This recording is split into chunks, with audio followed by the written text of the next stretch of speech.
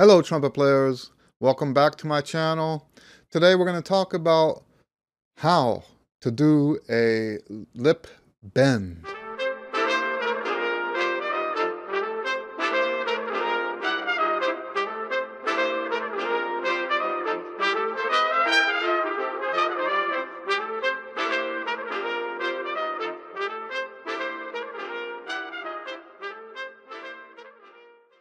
It's funny, I did already a video and I called it how to do lip bends. And someone left a comment for me and said, great, now I know what a lip bend is, why they're so important, but how do you do them? And I went back to the video and I'm checking it and thinking, oh, this person is right. I never actually in detail explained how to do lip bend. So now, that was a year and a half ago when I made that video. And the process I'm doing for the videos now, I call these my feature videos. Okay, these are the main videos where I'm talking about trumpet stuff, and so the other kind of videos I do are my promo videos, like with the promotions for my compositions and my arrangements, promotions for my books, and then I do the question and answer sessions, and I also do the behind the wheel videos. But these videos are the main, that's why I'm calling them feature videos. And I changed the process that I'm doing for this, and it's just a better process. And those kind of mistakes aren't going to happen as often. But I do apologize if you've been to that other video, and you can link to it here. Obviously, I dropped the ball there. So I renamed that video to just lip bends or trumpet lip bends or something like that. And now we will talk about how to do lip bends. All right, let's take a look at this. I'm assuming if you're watching this video, you already know what a lip bend is. If you don't, go to this link. And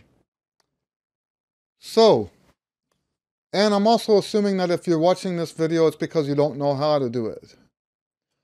And the first thing we want to do is go with what's easiest and progress to what's more difficult, right? So let's start with low C. All right, we're going to do C, B, C. For now, all we're going to do is play it and get it in our ears.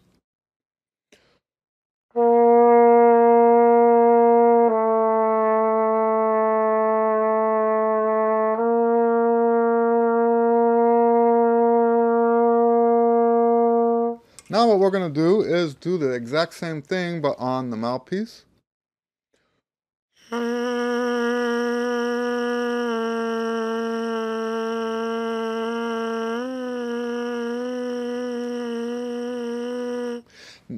So we want to do that until that feels comfortable. Maybe one time is enough for you.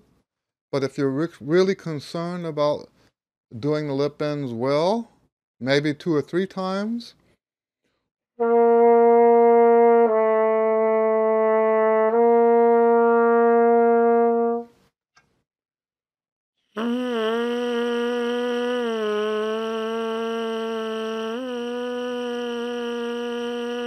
Okay, now, when you're comfortable with that, when you can buzz exactly those pitches, C, B, C, you're ready to try to bend it on the trumpet.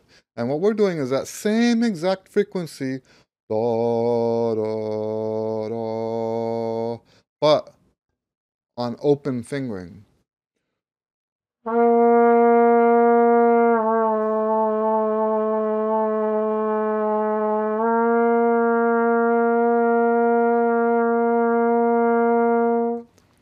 Okay? Now, if you went through this process where you played the notes normal first, then you buzzed them on the mouthpiece, and then you tried to do it with the bend, and by the way, that's what we mean by bend, is when you don't change the fingering, but you bend it down a half step. You're basically playing it out of tune. If you can't do that, if you tried and it still wouldn't bend down, and the reason why we're doing C is just because the low notes are easier, okay? If you can't, then you do the whole process again. Play the note.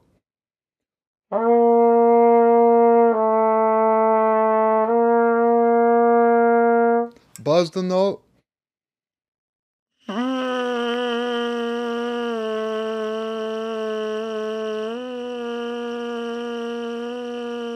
Then go back and try to bend it again. The bending should feel almost exactly like doing it on the mouthpiece.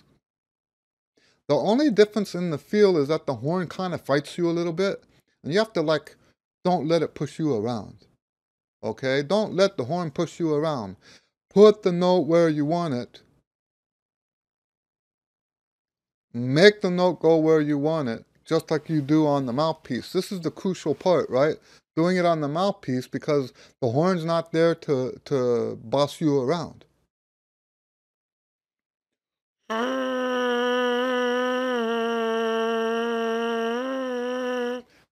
Now go back to the horn, try to do it without fingering.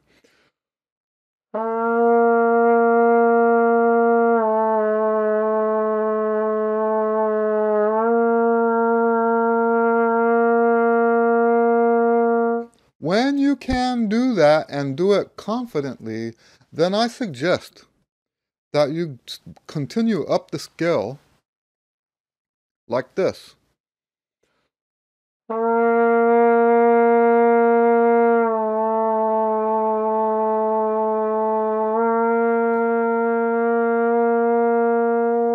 Next note, take it off your lips, by the way, between the exercises. Let the blood flow through there.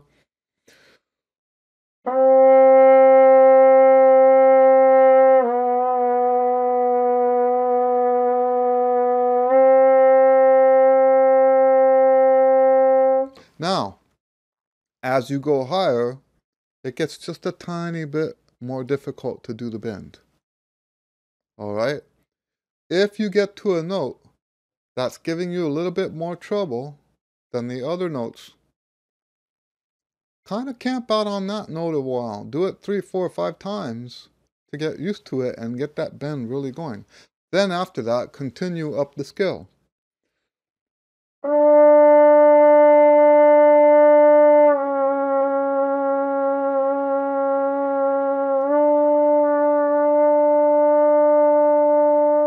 Take the horn off your lips, go on to the next note.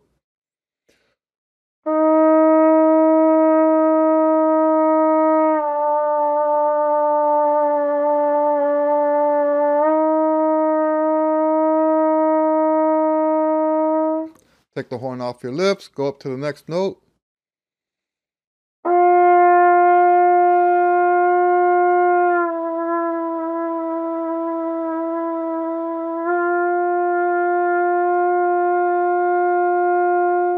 Take the horn off your lips, go up to the next note. We got 3 more left.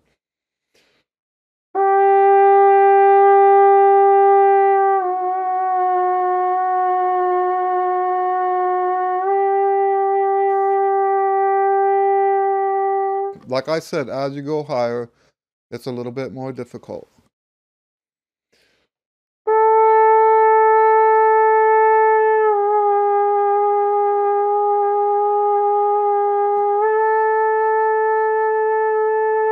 One thing to mention at this point is that we want the notes to be as steady as possible. Hold the steady pitch. When you go to the bent note, hold that like a steady note. And you know what? One of those things, we say that the lip bends help you with your sound. One of the components of a good sound is a steady pitch. If you have a beautiful core tone, but an unsteady pitch, you might have what would be considered a pure, beautiful sound, a beautiful tone, but a bad sound. You have to be able to hold the pitch steady. That's a very important skill if you want to be a good trumpet player. Now the last note.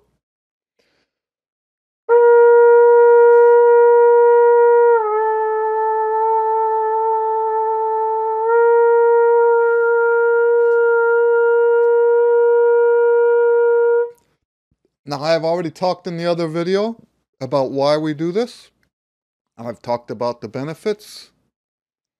And now, the only thing that might be important to mention here in the context of how to do lip bends, sorry about that. I like to do the lip bends in the context of the long tones. So, for example, if you're doing the famous Chickwitz exercise, I don't finger the second note, I bend the second note.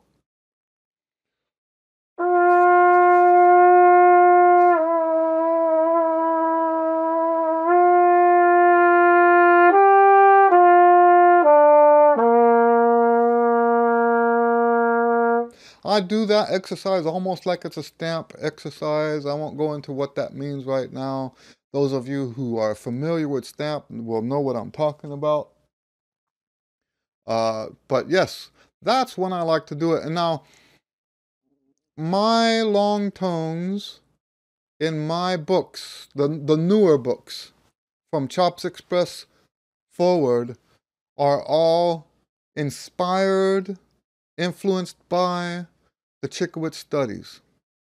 But my version of the studies where we do a bend. So you'll notice that anything past the tyro level, I don't do it on the pioneer level, I don't do it on the tyro level, but from the player level up, we always have lip bends in the long tones. Because I do believe that they're very important. The only reason I don't put them on the low ones, the low levels, is because supposedly those kids don't know how to do that yet. So, to tell you the truth, when I'm doing those lower level books, I will add bends, because I actually do all 7 levels of routine depending on what my needs are for that week or for that day or whatever. So yes, that's the time when I think it's best to do the lip bends, is during your long tones. You don't have to be doing my system to use the lip bends that way. You can just simply add the bends to the long tones you're doing already. All right? Okay, if you have any more questions, like the person who asked this question. Now, I went back to answer, and I didn't see the question anymore. Apparently, it was removed or something. Or that person maybe found another place to ask. Or maybe I just took too long, and this is a busy season for me. But the question was gone, but I'm glad they asked, because I wouldn't have realized that the information was missing out of that other video, right? So, and that's what makes this channel work, in my opinion. When I get feedback from you guys about, and again, in the form of questions, that's fine. How do you do this? How do you do that? What do I think about this? What do I think about that? That's what helps me figure out what it is I should be making videos for, okay? So I appreciate when you do have questions. I can't always be this quick. Though, and to tell you the truth, the only reason I'm making this video right now is because it's like one of the shortest, easiest videos on my list. So, because I told you, I'm doing these more organized version of these videos now. Anyway, oh, they'll have one more point to make before I sign off. There are some people who will tell you stuff, scientific stuff. I call it quasi-scientific stuff, right? Because it really isn't true science, okay? It's more like opinion, informed opinions. But they have there are people out there who will tell you how this works, and you have to do this with your aperture and do this and do that. And it's just not consistent from one person to the next. And I think the assumption that people make in the trumpet community is that if you have 2 great players that play like world class, that they must be playing the same way. Like physically, what they're doing physically must be the same. And it's a false assumption. Different players play physically different ways. And I can't go into, it would take a whole other video to talk about that right now. I won't go into that right now. But there are reasons why this is true. So the way, the mechanisms that one person uses to bend the notes may actually very well be different from the mechanisms, physical mechanisms that somebody else uses. So that's why I don't use that kind of language. So you might find, and I haven't looked personally, but I've heard people talk this way before. You might find somewhere else on YouTube where they talk about what to do physically to get those notes. And all I'm telling you is just to try to bend the note down, okay? I'm leaving it that vague on purpose. Because really, when you get down to it, it doesn't matter how. That skill of bending the note down is a skill that is kind of, oh, what was the word for that? You know, flighting. It's not something you can pin down for yourself. No matter how much you, quote unquote, learn about the science, you still have to find for yourself the mechanism that works for you. I actually know a person who told me one time, very good trumpet player in town, who told me how he gets the bend out. And I'm like, that is just bizarre. And he did the bend for me. I don't hear any difference between the way he's doing it and the way I'm doing it. But according to what he's saying and what I'm thinking, we get the bend two entirely different ways. So be careful about that. Just because something is scientific, and I don't dispute the science. The science is actually correct. It's just sometimes very limited. It's just sometimes very limited. It's the kind of science that doesn't take into account other variables. Okay? So with that said, God bless you guys. I hope you got a lot out of this video. If you're having trouble, you know, that's the way these videos are. You know, I could watch house repair videos all day, but if I don't need to, for example, replace a window, maybe it's nice to watch the video, maybe the guy cuts up or whatever, right? Maybe it's funny. But I don't need that information right now. And if you don't have a problem with bends, then this video isn't relevant, right? So that's how these videos are. Someone's looking for answers. I'm trying to give you the answer. This is not for every single trumpet player that's out there. This is for the trumpet players who haven't figured out how to do a bend yet. Right? I mean, that only makes sense. Okay, so anyway, thank you very much for hanging out with me, and we'll see you on the next video.